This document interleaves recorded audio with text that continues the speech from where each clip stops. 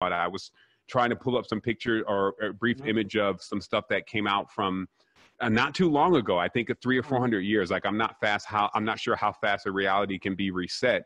But here's one picture here, and it just shows that this electromagnetism was being used as a way. And I have several of these images, and they all appear to be very authentic. And I'm gonna put that up here now, and I'll blow that up and make sure that everybody can see that on my side. Let's see here. Let me push this over. There we go. And then let me move this out of the way. So there's several of these images, and they're way more detailed. Like this is actually the least detailed image, and it basically just shows the construction. Actually, here's another one, and even the guy's got his hand in the coat, like the hidden hand. And where this is all starting to come from is this Tartarian knowledge, which is basically the idea that there was an entire civilization out in the area that's now what we call Russia, called Tartaria, and they had actually reached a rather high state of advancement in using especially electronics, and that actually there was no oil and combustion, that they were actually using these electrical energies. Have you, back to the other one, just move the other one back. I want to have a look at that. That's the one. No, not that one there. Yeah. Have you noticed the signifier there? Yes, the hand in the coat. The hidden hand.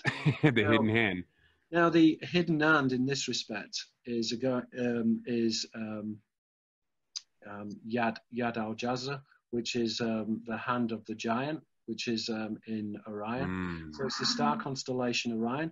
So this is the knowledge of the Gibberim, or the giants. Now, Sir Isaac Newton himself alluded to this knowledge. He said, I have stood on the shoulders of giants. Now, at one level, it's referring to Eton, because the Anglo-Saxon noun Eton means a giant, but the Eton is another word for the Nephilim. So it's this knowledge which goes back to Nephilia, which is Orion. And as we said before, when you begin to break down the holographic construct, then not only can you time travel, but you can then go into the imaginal realm, this which Plato talks about. And this is what you're actually seeing here. And can you see the hand as well? Again, the hand on the left picture again is another symbol of the hidden hand. So this is knowledge of electromagnetism, which is connected to the spiritual world. And so I think that's very fun. I've never seen those photographs before, and I think that's absolutely I'll send them over to you, so that way you can do your own thorough examination, because I feel like also in many of these images you actually see other symbolism that is very telltale. And you've got the skull as well, haven't you? So it's almost like a reanimation process. Yeah. And again, he's got his hand hidden in his coat, and he's got a little wand down there. And CGI, I mean, Photoshop only gets you so far, so this ain't Photoshop. We be in Photoshop all day. I think that these are genuine photographs. They look like genuine. He's got his hat as well, which is again part of this secret society network. If you look at the jar as well, because the jar within symbolism. Oh yeah, the pot, right, with the gin in there, maybe. Yeah. Pandora's box, which was a type of urn, which was for burying the dead. So when she opens the urn, she releases the spirits. And so, again, this is a cytological symbol of the Ophanim wheels, because the Ophanim wheels, the Ruach Elohim, are the high spirits, but they are physical or particular. And again, let's have a look at this. Yes, and everything is based upon this idea of magnetism, isn't it? You've got and that's right. And as being a person who also works with electronics and things, like from an engineering level, everything down here looks pretty much like what would be needed to accomplish this. So it's not like you just see again photoshopped in certain pieces that it's like that's not functional. This would be functional. Transistor tubes, electricity, and then a reanimation, as if, like you were saying before, that if there's all these realms that are existing simultaneously, this is a way to actually tap into a person and bring them, like a TV, like what we would want TV to be now. Like, let me talk to grandma 50 years ago, or somebody that's dead. I mean, on the Fringe, they talked about this, didn't they, in terms of seeing different realities on the screen. But if you look at the photograph here on the screen, we're seeing these coils, and these coils are representative of the aeon. The aeon is the age. So within Gnostic idea, the emanation of universal forms or the implicated order into the particular realm, which is physical reality. So again, we're looking here at something which is very symbolic with the curtain as well, which is the veil and the revealing of the spiritual, the crossover between the spiritual or the imaginal realms and the physical realms. And this is why ghosts again. And you know, the other thing, Pierre, I would like to, you know, just bring into this, and we're almost done here, but look how at there's the a circle lot. and the wheel as well. Look, so you've got the opening wheel and the circle. The circle and the wheel are interchangeable. So this Yes. idea of this knowledge which is connected to the opening, which again are the Ruach Elohim, the high spirits. You know, So, yes, Pierre, I have one of these books from ancient Aleppo, like I guess it's the Mystic Order of the Shrines. It's one of their books. And the only thing that I wanted to notate out of this book is just how many men are actually in this book. Is it way more people in secret societies than the common concept? Because it seems like this book is almost 80 years old and it's full of men. They own the railroad companies, they own the power companies, and it just goes on and on and on and on. How many people are in these societies, would you say? I don't know.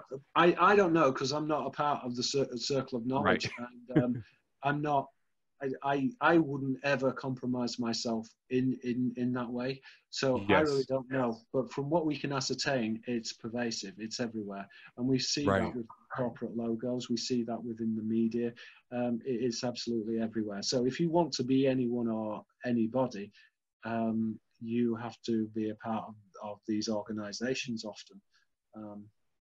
Most right. you know, That was their old paradigm, right? They've been holding a monopoly on this technology, and it even seems like, again, like these are old pictures, like these are Quakers in a certain sense. So it's not necessarily an advanced technology; it's a certain stage of awareness, right?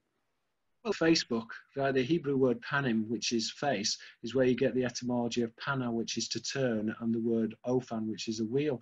So when God is talking to Moses, the term is used face, but the word etymology is related to turn, which is related to a wheel. So the face of God is actually a wheel.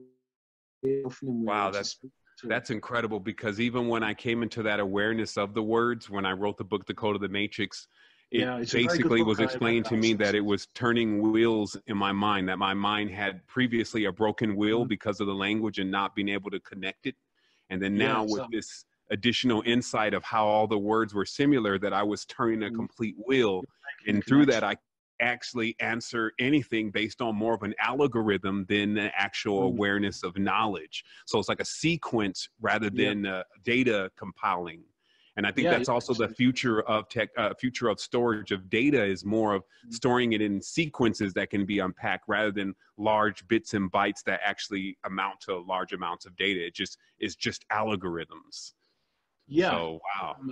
I think that's very interesting. Yeah. And again, I think we'll move away from this kind of like binary system, and probably will introduce at least this third element, this potentiality, where it's neither one nor the other. It's so again, somehow a synthesis, right? This quantum computers. Okay, I guess somebody may have took over the screen. Okay, so what we're going to do is that I will say, you know, this has been amazing for me, you know, as far as being able to connect in. I had the initial sound issues. I was a little bit concerned about not even being able to get in and ask some questions and even mediate the conversation from a level of getting just your awareness out on the table, because I feel like you have so much information. I mean, it's in the volumes of your book. So getting you to speak towards specific things is also necessary. And so I look forward to our next build where we can do that. Maybe we go on YouTube Live and give some love out there. I'll also, you know, I'll talk to you about this, but maybe with your permission, I'd love to get this on the YouTube so people can get their minds blown for a minute, but then seed it back into their consciousness about, you know, hey, this is big time. Like either you're going to come up to the plate here, or somebody else is going to. You see, this is the thing as well, and I think this is particularly in terms of the scaphological tradition, this tradition of angelic vessels, which is this classified tradition, classis and naval fleet. It's been hidden from humanity for a long time. And in terms of deconstructing religion, relegatum, or a vessel worship, which ship is a boat, it's really an important component. And it underscores everything. So you cannot understand the religious tradition without understanding the scaphological tradition. But unfortunately, it's a classified tradition. It's a hidden tradition. The naval tradition is a classified tradition, but it's found in all cultures. It's universal. And so the concept of the angelic sailor, and I know kind of it was bandied about for many years, like with Van Duyniken, but it was never tangible. His ideas were philosophically interesting, but that was it.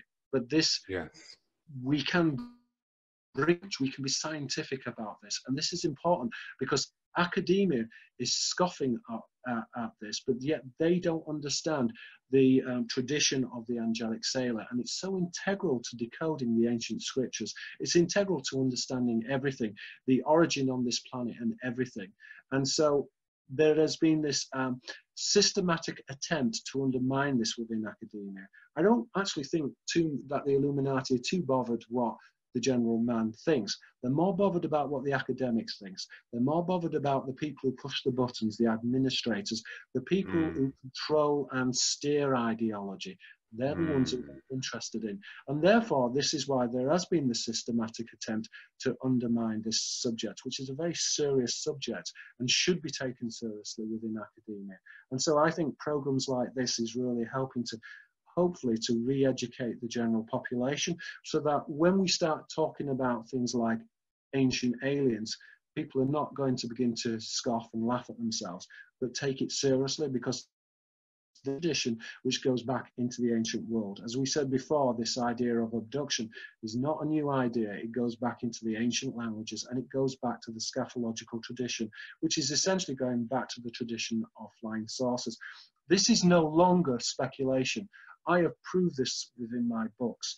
Before, we just didn't know, but I have demonstrated this within my book, that the angelic sailor is linked into the ufological tradition. We now know this to be a fact, and it's pivotal to understanding everything within the religious and mythological tradition.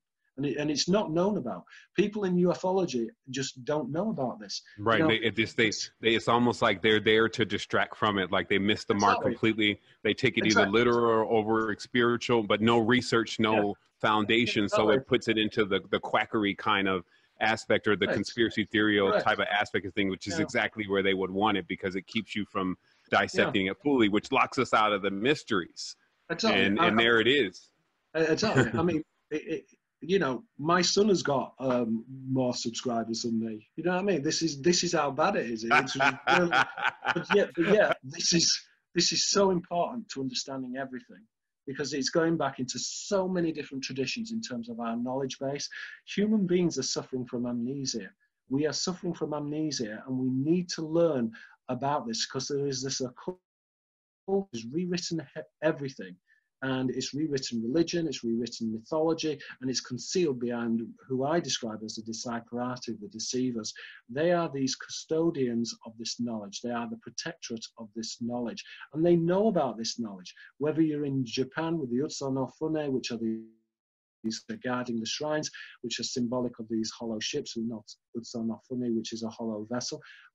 These vessels are physical and solid. They were buried underneath the temples. And so when we talk about the nuts and bolts of ufology, and remember, look at even the wordplay, bolts as in a boat and bolts, you know, they're always telling us the obvious in terms of the symbolism, and they are obsessed with symbolism.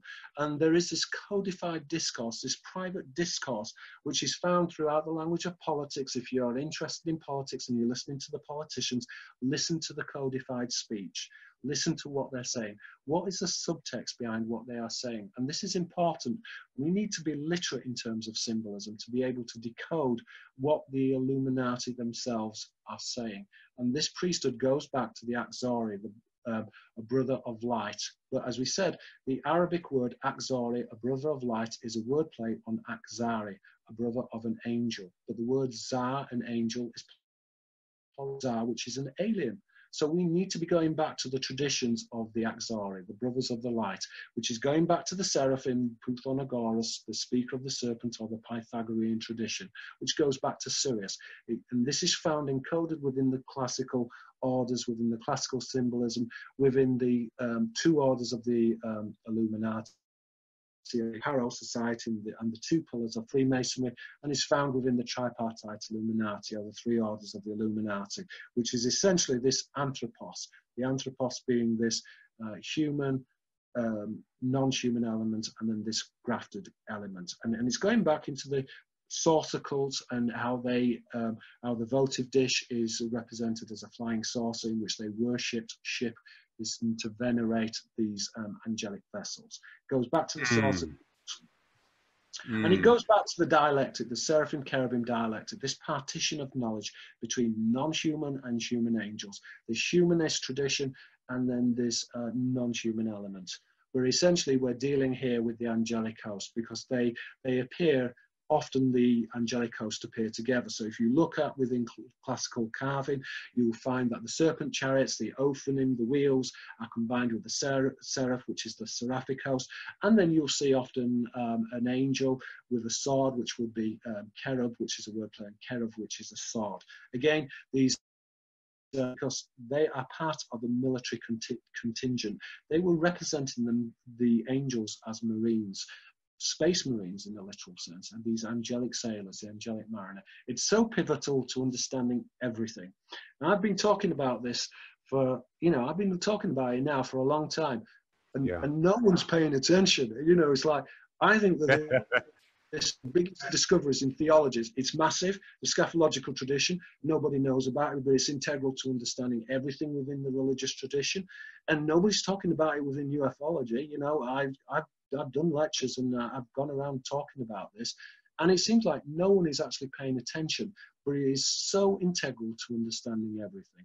So I think you're right, we do need to talk about